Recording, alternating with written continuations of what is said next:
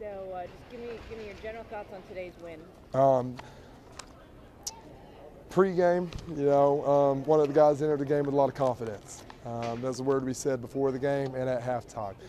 Confidence is knowing what you're going to do, consistency, that you're going to do it throughout the whole game, and kind of just some adversity because it's going to be up and down. Post-game, I'm thinking what a great win for the team, what a great win for those individuals that have worked so hard and the assistant coaches, what a great win for Coach Mack. That he has built a team and a coaching staff that can follow through with what he's taught all of us. And just a great win for the program. It's a memory that will stick with myself and hopefully all those guys. To bring a rival in here, they have a one-win series lead, and to even it up with an Indian like that. It was a great game, and hopefully we continue it.